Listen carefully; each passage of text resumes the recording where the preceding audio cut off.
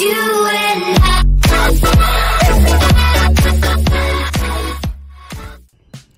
How's it going, ladies and gentlemen? In today's video, we're actually going to take a break off the 300ZX and do a quick project on the F150.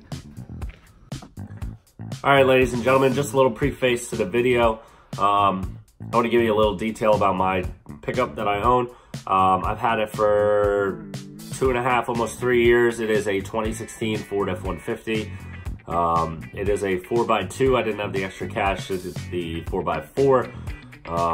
If you watch some of my older videos, when I went down to pick up the Z and all that, it is the truck that I use to trailer my cars. I really haven't done any modifications on it, but I think it's about time. I'm gonna finally add running boards. And that's what today's video is gonna be about. I went with the Raptor 4-inch Nerf bars. They're a little bit longer because I decided to go with the one with the step into the bed just to make it a little bit easier on me. I am tall, but still leaning over that bed is still kind of high, especially at its current ride height, which may be coming in a little while. I may raise it, lower it, but we'll see. So stay tuned, and here comes the installation.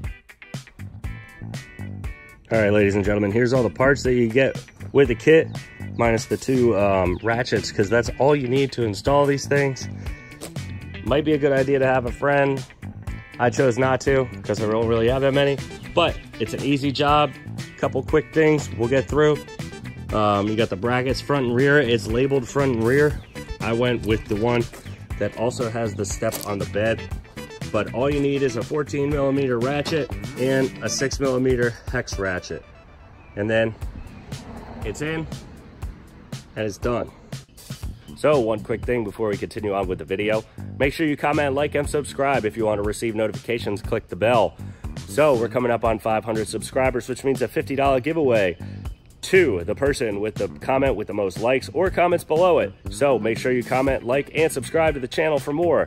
If you do have the comment with the most comments and you're not subscribed, you don't win. So let's get back to the video.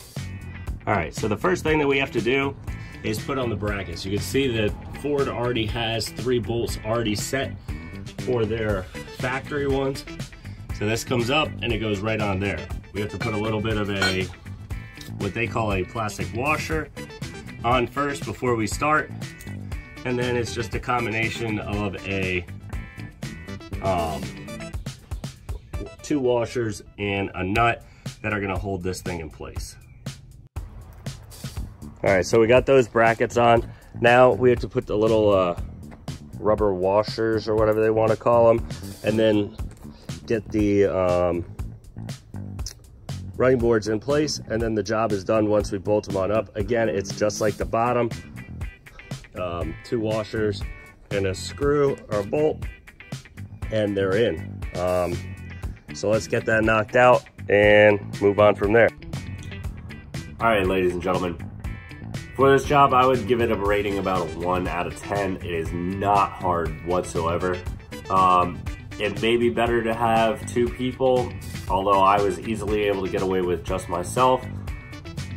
All you need is a couple hand tools. I had a pair of ratchets, a smaller ratchet and a bigger ratchet, and a 14mm socket and a 6mm hex nut. And it's an easy job. Like, it took me 18 minutes to do that one side. I had set a timer on myself.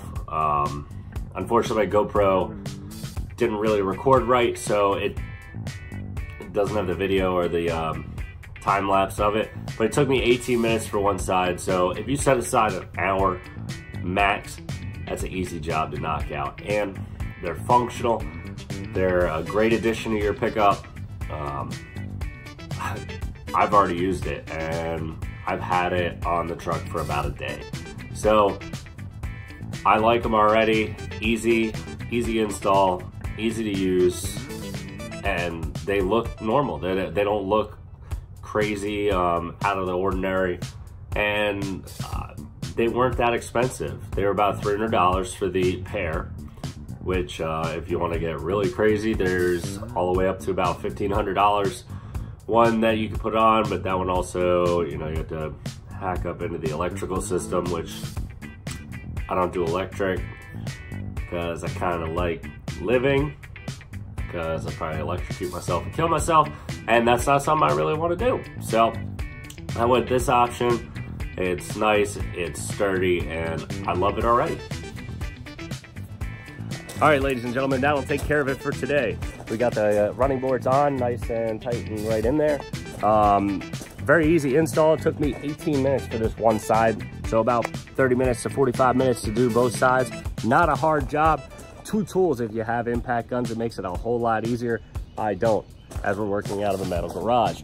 So when we come back, we're gonna do some more work on the 300ZX and maybe some more goodies on that. Maybe we get hit over to the Z31 next, but make sure you like, comment, and subscribe. Thank you for watching, and guys, be safe.